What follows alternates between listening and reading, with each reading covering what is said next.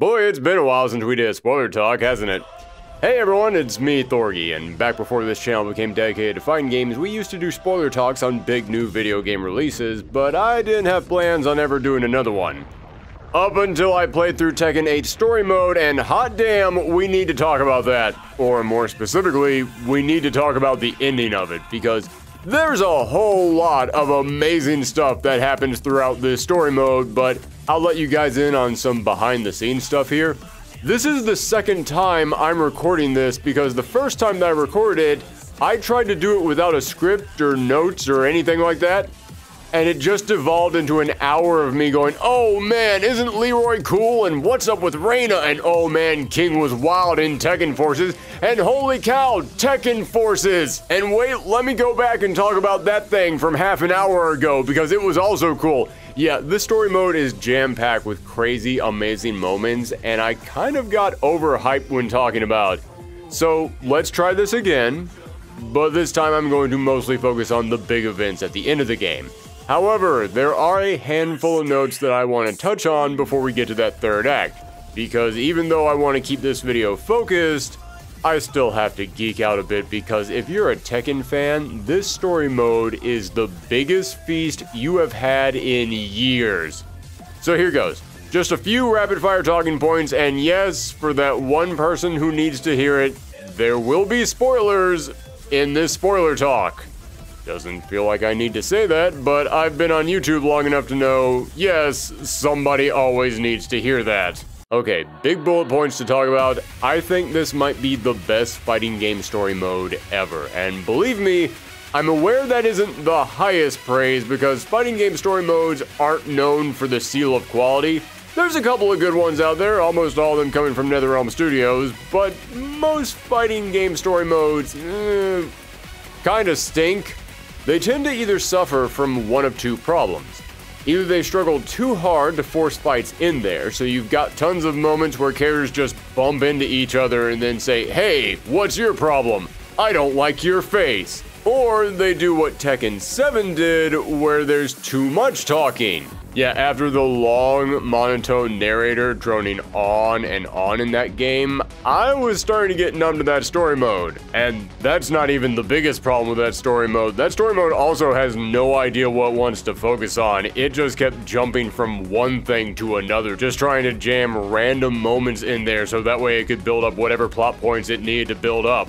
Although, I will say, even with all those problems, the ending of that story was amazing. It is one of the best moments in all of Tekken's history, but everything leading up to that was kind of rough.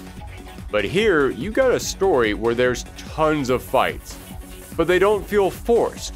All of them actually fit into the story. And they're spread out pretty well. You never go too long without a fight, but they're also not just stacked on top of each other. They do give you time to breathe in between them. And each of these fights move the plot ahead. They each make sense, and in some cases, they even use the fights to tell the story. And in Tekken 8, Jin is the protagonist. This is his story that we're following, but unlike Tekken 7 story mode, where nobody outside of Heihachi or Kazuya mattered, they made sure to give every other character something to do in here. It might not have been a big world-shattering moment, but if you're a fan of these characters, they each got something that fans will appreciate. Like, Leo is a cool character. I liked them back in Tekken 6, but in Tekken 7, they just had a goofy cutscene with Yoshimitsu, who they have zero connection to. Like, they did not matter at all, even in their own arcade ending. But in here, Leo found their missing father, something that had been established all the way back in Tekken 6. And we see how Leo feels confronting Jin, the guy who used to lead the Mishima Zaibatsu, the organization that killed Leo's mother. That's some pretty solid story stuff for Leo. But even the characters who didn't get as much screen time as Leo, they still got something. Paul and Kuma have had this weird rivalry in the past, so Kuma accidentally sacrificing himself for Paul and seeing Paul's reaction was great. Leroy didn't get much to do in the last game, considering that he was a DLC character and none of the DLC characters even got arcade endings in that game. But here, you find out what his relationship is with Kazuya, what he's been doing in New York, how he feels about the Mishima Zaibatsu, and he provides a really great moment with Jin where he gives him some words of encouragement that he needed to hear. Also, this one is just a personal one for me that I have to throw out there, but I learned that Leroy is voiced by Bo Billingsley, the voice of Jet Black in Cowboy Bebop, and that fact alone makes me want to main Leroy. I love Jet Black, and he absolutely killed it in this role. And Hwoarang was Jin's rival in Tekken 3, but with each game, their rivalry got pushed further and further into the background. But here, we got Hwoarang challenging Jin in the big tournament, and that helped him to get his spirit back. It helped him learn how to fight again. He pushed his rival ahead. The thing a rival is supposed to do in a story. And Xiaoyu actually, for the first time in a while, talked about how she always used to want to open an amusement park when she was younger, which was this fun, silly thing about her character in the older games. But now she sort of talks about, like, yeah, that was just something I wanted as a kid, which shows some growth for her character. But then she and Jin kind of bond over this dream. He tells her that's not such a bad dream after all, and that's great because it takes this silly thing from the older games and it makes it sweet. But more importantly, we also finally get some good bonding between Jin and Xiaoyu. For like 25 years now, that romance has been almost entirely one-sided. Xiaoyu has been all into Jin, and Jin has been all into revenge and dealing with the devil gene. So seeing him and Xiaoyu actually gain a moment in the story to bond was great. And as a lifelong King fan, yeah, King doesn't really get any story in this game. But when the game suddenly jumps into Tekken Force mode, which that in and of itself is an amazing tribute to the older Tekken games, the fact that they actually put a mini version of the old Tekken beat-em-up modes in here made me just pop off. I love seeing that. Sure, it doesn't control all that great, but it never controlled all that great in the older games either, so that actually kind of makes this an even more fitting tribute. But when King is taking on all these soldiers, and then the soldiers on his side start cheering King, King, King, that is a great tribute to his character because King is a pro wrestler. He draws power from the crowd cheering him on. So even if there isn't any story development for King, he gets a moment to shine. The game realizes that even though this is Jin's story, there are other characters in here, and people like those characters. Maybe we should give them all some good moments. Now, that being said, there are some character moments in here that didn't work. First is Azucena, and let me just start off by saying I really like Azucena. She's got a great fun personality, she's got lots of style, a unique moveset, she is a wonderful addition to Tekken. But when she pops up in the big climactic war fighting on the villain side, and her reason for joining them is because she believes that if she sells coffee with G-Core, it will lead to world peace? Listen, I know Tekken can be goofy, hell, the goofiness of Tekken is one of the most charming things about Tekken. But if this really is supposed to be the big climactic war that this franchise has been leading up to for 30 years now, I can't help but feel like I'd rather Azucena had been saved for DLC, and we threw in there a character who might have had a little bit more impact on the story. And she's not the only one who doesn't really contribute anything to being on the villain side. I could say the same thing about Fang. But at least Fang has been sitting over there as a threat since Tekken 5, and he hasn't actually done anything in the main story other than just being intimidating. So seeing him actually do something in the story was kinda cool. And he went up against Leroy, so you've got the old wise master who wants power to protect people, going up against the angry warrior who wants power just for himself. It's a tale as old as time, it's a cliche, but I love it. I love seeing that struggle between those two sides, so I'm cool with it. But Azucena, yeah, again, I do really like her character. I think she's very cool. But for this big climactic battle, I do wish we had another character who was more important to the overall Tekken story in that spot, and they had saved Azucena for DLC. But that's not the biggest problem with the characters. That would be Asuka and Lily. Someone on the Tekken staff loves Asuka and demands that she keep coming back. And then there's about 3 or 4 other people on Tekken staff who hate Asuka and love Lily. Because when Asuka popped up in Tekken 5 and we learned she was Jun's niece, meaning she was Jin's cousin, and she had the same powers that Jun had that could keep the devil gene in check, I and so many other fans looked at that and got hyped because it meant, oh my god, Jin, the guy who lost his mother and whose father and grandfather tried to kill him, is going to find out that he still has family out there. Family that isn't a dick. And it's a family that can help him with his curse. This is going to be huge. This is going to be a major moment for Jin. This is going to be a great new dynamic with this brand new breakout star character. And then Lily got added to Tekken and Asuka never mattered to the story again. Yeah, Asuka's entire purpose to the story was now just to be rivals with Lily.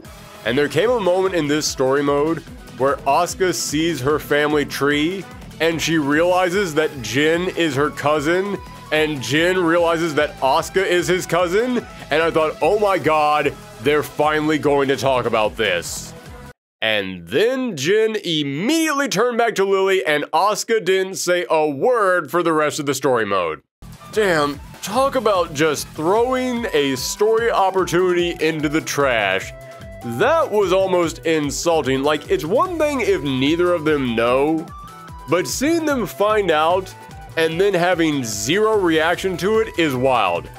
Then again, Asuka's ending in Tekken 6 shows that she already knew she was related to him, but then in later games, they treat it like she doesn't know, and then at the start of this story mode, Hwoarang says, hey, aren't you like Jin's sister or something? But then Asuka acts like that's a joke, so yeah, I honestly don't think anyone on Tekken cares about this family connection. I think it's a great opportunity for some more story with these characters, but I guess I'm alone on that. But I will admit, as someone who wants to see Jin get some good family members in his life, Lars stepped up in this story.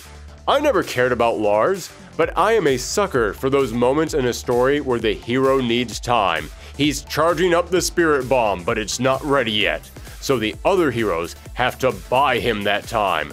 I love those moments when the good guys are severely outclassed, but they just have to hold the bad guys off long enough for the pro tag to jump in. And when Lars is having to hold off true Devil Kazuya all by himself, and you get that one shot of Lars standing back up, and Kazuya sees a flash of Heihachi from the fight in the last game, I think that one moment right there actually made me like Lars more than anything else he's done in this entire series. In fact, there are a bunch of those we have to hold off the bad guys to buy Jin time moments. Zhao Yu having to fight back a whole squad of Jax units all by herself is one of the coolest things that Zhao Yu has ever done. And then there's that moment at the Coliseum where all the heroes have to fight Kazuya while Jin escapes along with Lily and Asuka, who is struggling to get into the fight so that way she can matter to the story.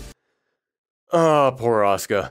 But that moment was great too. Hell, that moment made me actually like Claudio. Claudio was the least hyped character in this roster. Nobody cared about Claudio coming back. Even the people who played Tekken 7 story mode were like, who the hell is Claudio? He was just some guy that Heihachi talked to in one scene and that was it.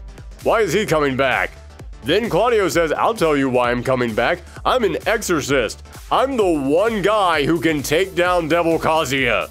And then he sacrifices himself to hold Kazuya off. I couldn't help but think about Street Fighter V story mode, which isn't the only time that I'm going to bring that up in this video. But I couldn't help but think about Street Fighter V story mode and about how Nash throughout that entire story mode kept talking about how he had to stop Bison. And then it all led up to Nash fighting Bison, and then Nash dies without accomplishing anything. Nash's sacrifice, his entire story throughout this entire game, amounted to nothing. He didn't weaken Bison, he didn't discover Bison's fatal flaw, he didn't give him even a scratch that Ryu could use to hit later on for some big finishing move. His whole story didn't matter at all. But then here, you got Claudio sacrificing himself. Claudio has no real history in this franchise. He's got no real impact on the narrative. And yet when he sacrifices himself to stall Devil Kazuya, he actually did it. He actually held Devil Kazuya back. His sacrifice mattered. He bought Jin and his team the time that they needed to go out there and do what they had to do. That is how you make a character sacrifice themselves. That is how you make it matter. Zafina's death, on the other hand, could have been done better. Kind of shocking that a character who actually did matter to the previous games got killed off so quickly. I was actually shocked it happened and didn't even believe it for a couple of minutes. But that led to the resurrection of Azazel, and that was a great surprise. I had no idea that was going to happen. That didn't get spoiled by anyone. And I always love seeing old boss fights pop back up, and he is loaded with all his crazy BS from Tekken 6. And it's a simple but effective way to really hype up your new villain. If you want the villain of the newest game to feel bigger and badder than the villain from the old game, just have him beat up the villain from the old game. It's prison rules. You want me to think someone is tough? Have them beat up the biggest bad guy there. But okay, that was a quick rundown of all the stuff that I wanted to cover. I know it was all over the place, but trust me, that was still infinitely clearer than how it sounded without my cliff notes. But let's actually take a look at Jin and talk about all that happened to him, because this was where the story went from fun character moments to something really special. When Jin goes to that big giant tree, the sacred Kazuma family landmark, he goes to sleep and goes into the spirit world where he gets to see his mom again. And I should mention that after you beat the story mode, there is a brand new cutscene that gets unlocked in the gallery that shows what happened to June during Tekken 3. And it shows that after Jin ran off, she lured Ogre to this site, where she was able to draw on the spiritual power of this location in order to defeat him, but then she laid there dying. It says she was gravely wounded, and she also starts hearing her family lullaby, and I assume that was basically them saying, she's dying, so she's hearing her ancestors in the spirit realm. But then, when you play through her story campaign, the announcer says that she actually did survive. She was just in some sort of a spirit coma for all this time, having a long-running nightmare about Jin and Kazuya fighting each other, but now she's awake. I'll talk more about that later, but let's just say I'm still not entirely sure how I feel about this explanation, and her presence in the story is still a little up in the air for me. But Jin goes into the spirit world, and in there he confronts the Devil Gene. And this, to me, is the biggest confrontation in this game, because in Tekken 7, Heihachi versus Kazuya was huge, because those two have constantly been at each other's throats throughout this entire franchise. But when it comes to Jin and Kazuya, I think they've really only had like one canonical interaction. Outside of the canon, they've gone back and forth multiple times, but canonically, I think they've only had one interaction at the end of Tekken 4. Maybe I'm forgetting something huge. What is and is not canon in Tekken 6 is kind of confusing after all. But my point is, the two of them have never really had that many interactions. And that's because Jin's big struggle has always been not with Kazuya, but with the Devil Gene. So this moment of him confronting it is probably the biggest deal for his character in this entire game. And just to bring up Street Fighter V story mode one more time, I was delighted that he actually did confront it. Yeah, notice how much more effective it is when the confrontation between someone and the evil dwelling within themselves that they've been fighting for over 2 decades now at this point is resolved on camera. Notice how Jin didn't just show up and say that everything had been resolved off screen. I will never let Capcom live that down. Anyway, back to the fight between Jin and Devil Jin. This is such a good moment for his character, and the scene is loaded with details. When you get to the second phase of that fight, and Devil Jin is sitting on the throne that Jin was sitting on when he overtook the Mishima Zaibatsu, heck, I think he's even in the exact same pose when you reach Jin in the arcade ladder of Tekken 6. Oh, that gave me chills seeing that. That lets you know that the people making this game have love for this story. They care so much about those small details. But we get a moment of Jin actually talking to the Devil Gene inside of himself, and he realizes it's not some invasive darkness inside of himself, it's an extension of him. it was full of so much anger because Jin was full of so much anger. And in the end, the Devil Gene has always just been trying to protect Jin, which might sound like a bit of a cop-out, but when you look back at his history, yeah, the Devil Gene typically came out whenever Jin was about to die. So Jin learns to accept this part of himself. And that's kind of what this entire story is about. In the end, the story of Tekken 8 is not really about Jin taking out Kazuya. It's about Jin accepting who he is, accepting that he's done horrible things in the past.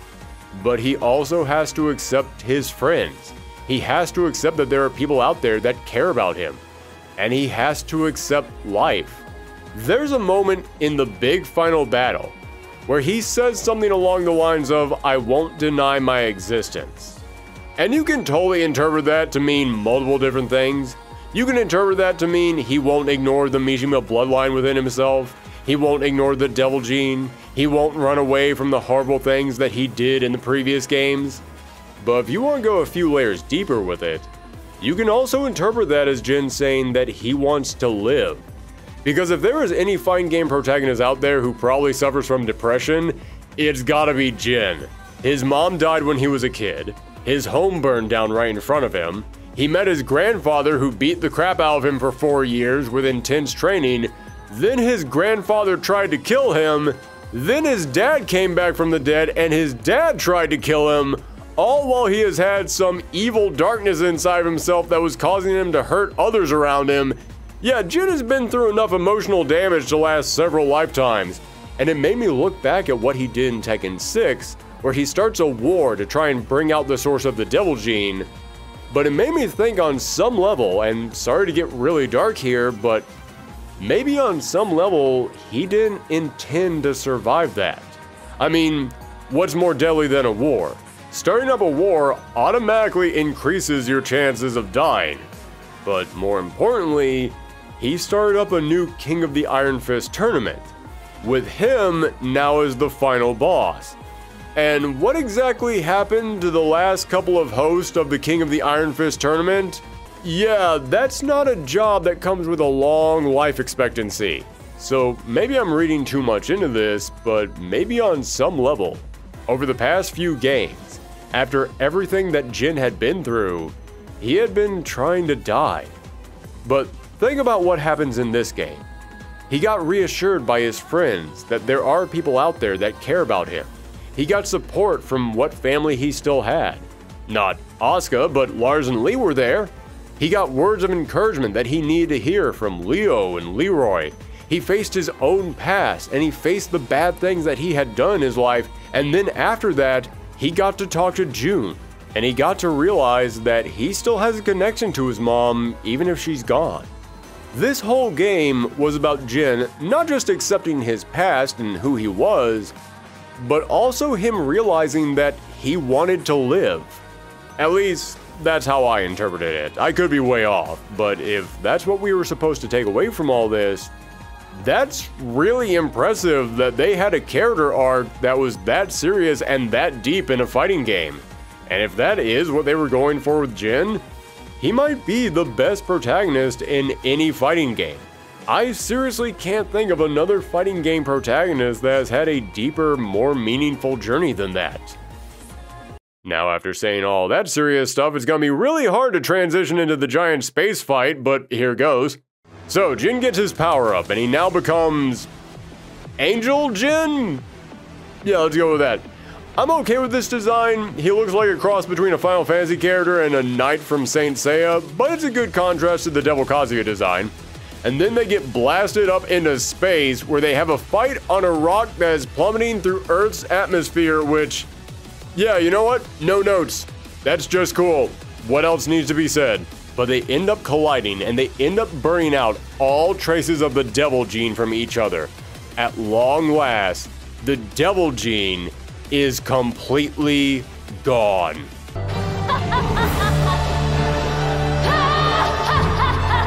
Hold on, I'm coming to you. We'll get back to you in just a second. But the rock crashes down, and I am so glad that the fight didn't end with them in space, because as epic as that was, when I think of Tekken, I don't think of two gods fighting in space. No, when I think of Tekken, I picture two angry shirtless guys beating the crap out of each other with their bare fist as Mother Nature is going wild all around them.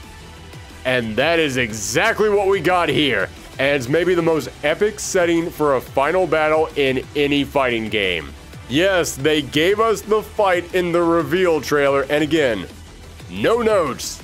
This entire sequence is incredible. So many gorgeous set pieces and shots like Kazuya punching Jin as the wave crashes around them, and the combat itself leans into this. The in-game mechanics are used to make the fight feel far more intense, and none of it is scripted. It's stuff that you, the player, are pulling off in the combat itself, and yet it's still so hype that it feels like something that had to be scripted. Like, we all love when the camera zooms in for the big climactic final hits in Tekken, and it starts doing that in overtime during this fight, and it feels amazing. And there's so many Easter eggs, but probably the most brilliant moment in the entire story mode, and another reason why I say this might be the best fighting game story mode, is because they actually use the fighting to tell the story. Not to progress the story. No, using a fight to progress the story just means, oh, we beat the bad guy. We accomplished our goal. No, I mean they actually use something in the fight that you, the player, are controlling to progress the story. Now, you've been seeing my gameplay, and I'll admit right now, Tekken was always my go-to button masher. I always just hit buttons in that game. I never learned how to do anything special in them. I just played it for some casual fun. So I have zero muscle memory for any of this, and I did not go into training mode or anything before this. The moment I got the game, I wanted to go right into the story mode because I was afraid that somebody out there might spoil something for me. So I apologize that my gameplay is so horrible. It's just the worst. I fully admit that. But after an hour of playing as Jin, I was starting to figure some stuff out. But suddenly, after a brief cutscene, Jin does the pose from the cover of Tekken 3, and then that theme from Tekken 3 started playing, and I thought, ooh, that's good. That is some good nostalgia pumping right into my veins. But then I started playing, and suddenly Jin didn't feel the same. Something was off. Everything I had been working with for the past hour wasn't working the same anymore. But then, as I was trying to figure out what was going on, all of a sudden I saw a brief flash of the Hell Kick, a Mishima move, the fighting style that Jin threw away after Tekken 3 in order to try and separate himself from his father and grandfather. And I realized, oh, that's why it's different. Because Jin is different. Jin is no longer running from who he is. The Mishima fighting style is a part of him, and he is no longer ashamed of it. And he is willing to use it again for the first time in 5 games. And they do not tell you, the player, that that is what is happening until after this fight. After you go one round with Kazuya like this, he then says, I thought you threw away the Mishima style. Before that, they don't tell you. Instead, the fight itself is there to let you understand what Jin is going through. And that is an amazing way of telling this story. And from there, Jin starts pulling out elements of Jun's moveset, Devil Jin's moveset. Jin said he was accepting his past, and that's exactly what he does through battle. I'll repeat myself. They use the fighting in a fighting game story mode to tell the story, to explore Jin's character and to show his growth as it was happening, and that is brilliant. But after that, Jin beats Kazuya, and then we have some questions. I really wish that this story mode had like 5 more minutes just to wrap things up. We see Jin pulling up to Xiaoyu, now in America for some reason, and then the story just ends. We get a little credit sequence of the other Tekken fighters running a soup kitchen in New York as they help the city rebuild, and that's nice. That's a heartwarming moment. But man, it really feels like after some of the stuff that these characters just went through and some of the stuff that they saw and experienced, it feels like we should have had a little bit of all of them talking about it. There's a few things that I would like to know about what these characters have planned next after everything that went down. I mean, what's going on with G-Corps? Did they disband? Is the war still going on? Are they still fighting across the planet? What happened with that? It's stuff like that that makes me wish that we had one more scene just wrapping all this stuff up. Also, it just occurred to me, I'm pretty sure I referred to G-Corps as the Mishima Zaibatsu earlier in this video. I apologize for that. So, it's kind of a bummer that it just went right to credits. Well, except for the 2 post-credit scenes, which raise so many questions. First up, we got Kazuya lying motionless on the ground, and then you see Jun's shoes walk into frame. This is when things get confusing, because as I said, everything we saw really looked like Jun died. But after you beat this, you unlock Jun's separate story mode. And if you go and you play through that, then the announcer at the beginning of that story mode says that she lived.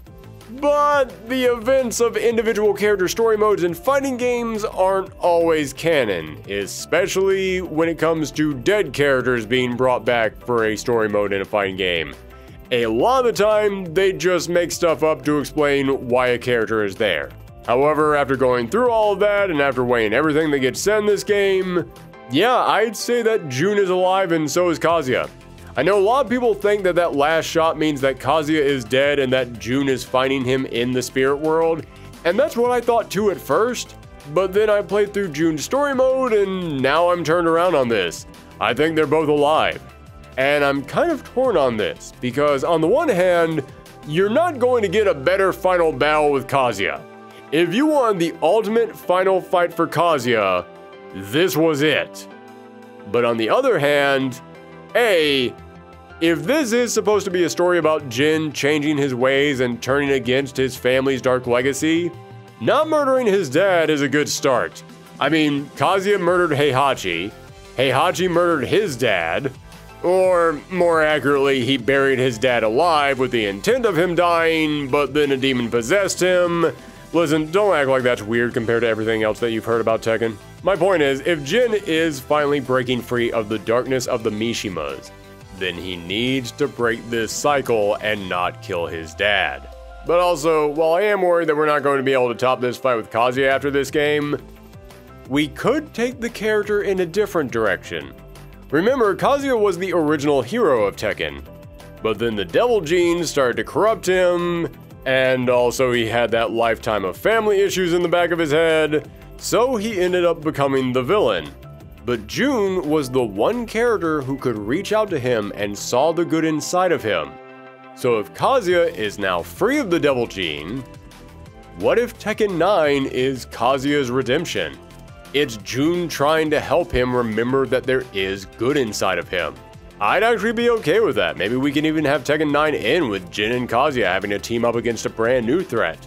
But who would that new threat be? Well, it's time to finally talk about Reina.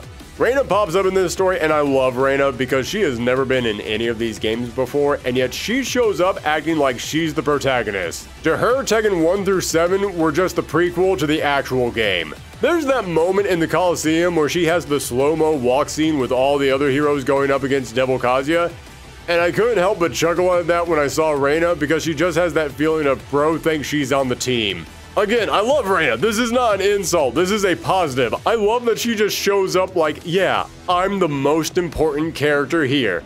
Meanwhile, Kazuya is just standing there like, who is this sassy lost child?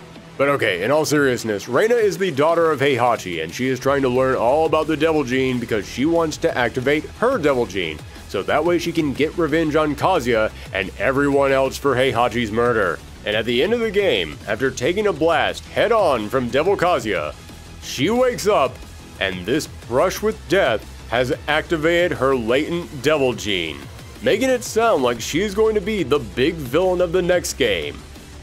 One question though, how? How does Reina have the Devil Gene? Not how did she activate it. No, the story does a good job of establishing that the devil gene comes out when someone comes close to death. So she keeps trying to get close to death by fighting Devil Kazuya. And then eventually, that works. Reina nearly dying from that big blast from Kazuya was enough to awaken her devil gene. So no, I don't mean how did she awaken the devil gene, I mean how does she have the devil gene in the first place? If she is the daughter of Heihachi, Heihachi didn't have the devil gene. That was his wife, Kazumi. Kazuya got the devil gene from his mom, not from Heihachi. So how does Reina have it? I know I said earlier that Jinpachi, Heihachi's father, was possessed by a demon, but that happened after Heihachi buried him alive, so Heihachi wouldn't have it at all, and even then, that wasn't the devil gene. That was a completely unrelated demon. So I repeat, how does Reina have the devil gene? The way I see it, there's 4 options here. One is that they're saying anyone can have a devil gene as long as they just get close enough to death, but yeah, I'm vetoing that one. Do you know how many people have come close to death in Tekken? If that's all it took to awaken the devil gene, Heihachi would have awakened his like 3 times.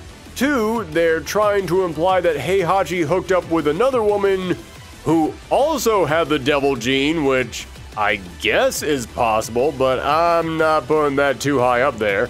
3, they're trying to imply that Reina was fighting Kazuya and Jin again and again, not just to learn about the devil gene, but also to try and absorb some of its power until she could make her own devil gene. Again, it's possible, but I don't think it's likely. Otherwise, Hwoarang and any of the other rivals in this franchise would have developed theirs a long time ago. Or 4, maybe Reina isn't actually Heihachi's daughter. Maybe Reina was told as a kid, your dad is a Mishima, and she naturally assumed it was Heihachi because Kazuya was quote-unquote dead when she was growing up. Let's think about that one for a second. They say multiple times in this game that Jin's home was attacked by Ogre 7 years ago, and Jin was 15 at the time, meaning he would be 22 now. We don't know how old Reina is, but we do know that she's a college student. So there's a chance that she could be in her early 20s, meaning she and Jin could be around the same age, so it is possible that Kazuya got another woman pregnant right before Heihachi threw him into that volcano. But I could be off on that. Reina does look a little bit younger than Jin, so it is unlikely that Kazuya had another child, at least in the conventional way. Remember, after Heihachi dropped Kazuya into the volcano at the end of Tekken 2, we then got a 15-year-long time skip. And during that time, G-Core pulled Kazuya out of the lava and spent years experimenting on him to bring him back to life, while G-Core's chief rival was the Mishima Zaibatsu. And during these 15 years, the Mishima Zaibatsu had frozen Nina Williams, and it took her DNA and used that to create Steve Fox in an attempt to create the Ultimate Soldier. I'm just going to repeat that real quick for anybody who didn't already know that, because yes, that is a weird fact to learn completely out of the blue. Nina Williams was frozen during the 15 years between Tekken 2 and Tekken 3, and while she was frozen by the Mishima Zaibatsu, they used some of her DNA to create Steve Fox because they were trying to create super soldiers. Well, if I was running G-Core at that time, I'd probably think, damn it, Mishima is up there creating super soldiers. Wait, don't we have a super-powered fighter just lying around? Yeah, don't we have a former King of the Iron Fist tournament just sitting in storage? Well, if Mishima wants super soldiers, I say we give him super soldiers. Yeah, that seems completely plausible to me. I seriously do believe that Reina is actually the child of Kazuya, and that would explain all of this. And as for where the story could go from here, if Reina actually is Heihachi's kid, then I see the next game being Jin and Kazuya having to team up to take down the final remains of Heihachi's legacy. But if she's actually Kazuya's kid, I can see it going one of 2 ways. Either Kazuya starts to regain his humanity by spending time with Jun, and then when he sees his child Reina going around destroying the world, he realizes he has to go out there and stop her. and she becomes sort of a symbol of the darkness that was inside of him. And he has to realize that maybe he needs to actually reach out to her and be the dad for her that he couldn't be for Jin. Or maybe Reina will end up killing Kazuya, only to then learn that he was really her father, not Heihachi. And after realizing that she accidentally killed her father, it would send her completely off the deep end. And I can totally see that happening, because if she is indeed a true Mishima, as I established earlier, killing your own father is probably the most Mishima thing you can possibly do. But I don't know where this story is going from this point forward, but I do have a lot of questions, and you know what? I'm excited to learn those answers. 7 years from now, when we finally get them. Oh, I miss back in the 90s and 2000s when brand new video games came out pretty much back to back. Anywho, let me know what you thought in the comments down below. Did you like this story? Who do you think Reina really is? What will become of Kazuya and Jin? Let me know all that and more in the comments down below, or you can find me around the web on any of the usual socials. Blue Sky, Twitter, I'm on pretty much everything at this point. And if you like this video and you want to check out some other Tekken stuff, you've got some videos popping up right there, so make sure that you check them out. And if you like what you see, make sure that you click that subscribe button. This is the year of 100,000 subs. We're aiming for 100K by the end of the year. Let's make it happen. Thanks for tuning in, everyone. Stay safe out there, and come back next time.